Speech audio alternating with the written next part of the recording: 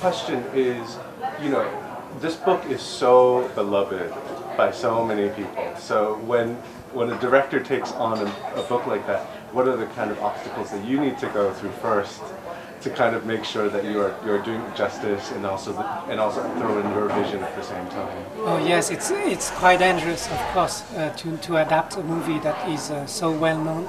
But for me, it was okay. I mean, it seemed very natural for me to do it because I feel a very strong connection with the book.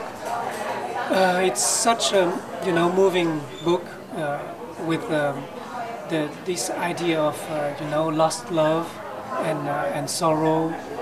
So no, I didn't feel anything quite like a big pressure about adapting the book. But at the same time, here is a film that is shot in a language that maybe you're not completely fluent in, and so what did you have to do to kind of make sure that it also reflects this very Japanese, culture and taste, that people, I don't know, like their expectations of that. Yes, I hope that it's in the movie. How could I do it? It's matter of course also. The process of working, on this, how to be right on the way that the actor are saying the dialogue, things like that. We work a lot on it, and of course I saw a lot of Japanese movies, so and also cinema is a language by itself, so you have to speak, properly this language, and then it will be like authentic to the audience if the language is well, spoken. The actors that you found for this film, was it a very long process for you to kind of choose the right people, and what kind of process did you have to go through to make sure that? Yes, the casting was a long process, and for me it was what was the most important for me was that an actor has to have the same humanity as the character. This is the crucial point for me to choose this one or another one. It's and then I was lucky that they are so talented, to handle their roles. Can you talk about the different actors then, and also what kind of process because they're not here to talk about it, but maybe for them to kind of go through what they needed to get the character right, and to working with them one-on-one, or did you do group kind of rehearsals and stuff? Of course, the first step was to read the script with them, and a lot of talking.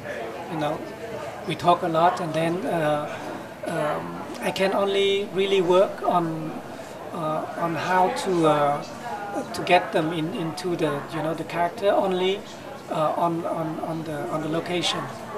Really that they propose something, and then on this proposition I can work on it with them. It's something like really step by step. There is nothing theoretical. It's really something really concrete on the set.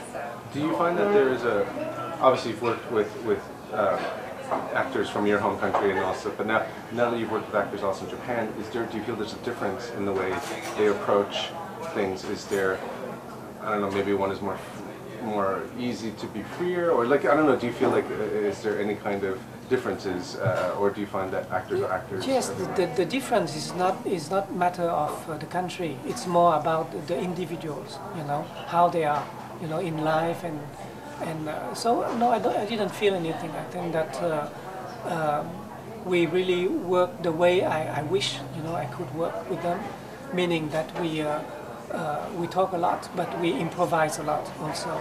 And for some scenes, we just decide not to shoot them, and then replace it with something else that I have to write the day, a minute before we shot it, So it's quite flexible. you know, we know you from your previous work, so I'm wondering, now that you've done a film like Norwegian, what is your next project? What do you kind of like, you know, where does one go after a film like this? I hope it will be something about food. You know?